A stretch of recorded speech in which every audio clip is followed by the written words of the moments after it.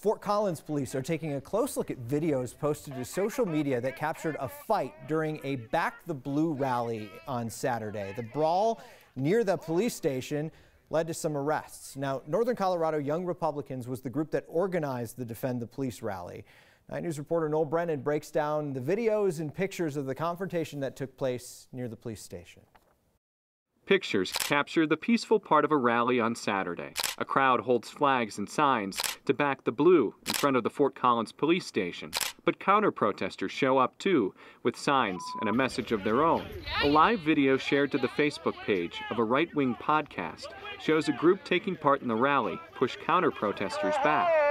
The two groups clash near a walking trail between two homes. Fists start flying in a ditch, seen from a different angle on Instagram. A water bottle, flagpole, and baton are used as weapons before officers arrive. Fort Collins police say they made 3 arrests and cited 1 person. And videos posted to social media are part of the investigation. Noel Brennan, 9 News.